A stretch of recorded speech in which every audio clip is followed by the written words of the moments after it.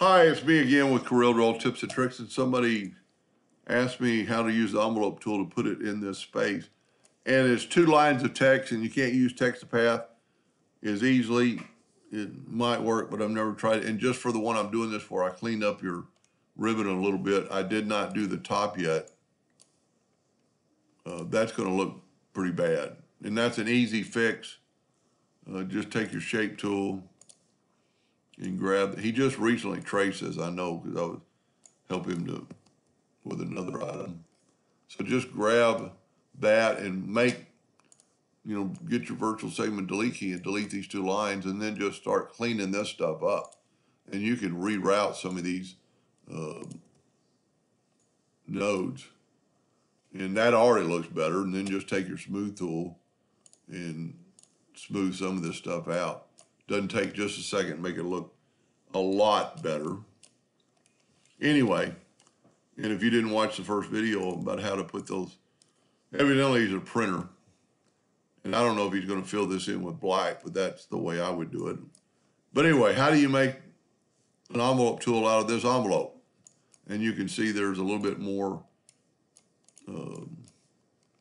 Let's get this shape tool and get rid of some of these nodes to make the envelope look a little bit better. So you need to kind of pretty that up. Now let's get the Smart Fill tool and fill this in. And let's nudge it over a couple times. Let's left click and right click. My suggestion is go to Effects and Contour. Contour to the inside, 0.1.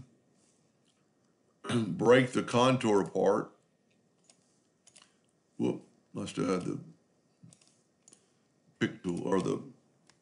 Now we got a new envelope. Take your wordage, open the envelope tool under Effects, Envelope, put in new container, and there you have a new envelope shape. And if we move it to our new envelope, we can nudge it right back because we haven't changed anything. And the reason I'm doing that, okay, we got our nudge factor set on 3. Let's nudge this up a little bit.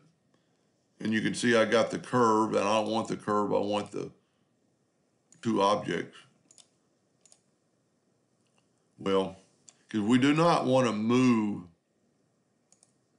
there we go. We don't want to move the red box. I'm just nudging it up a little bit where it's perfect. Now, we can move the red box and delete it, and we can whoop. If you ever hit a button and you nudge that 0.01, just go back. So we need to change this to 3 inches. And now we can nudge this up and over. Now you have that exactly in the center, text to path in a way, but it's envelope tool. And I would seriously think about doing that to your graphic. And when you put those stars and stripes in there, it'll look pretty cool. Anyway, I hope that helped a little bit. Thank you for watching.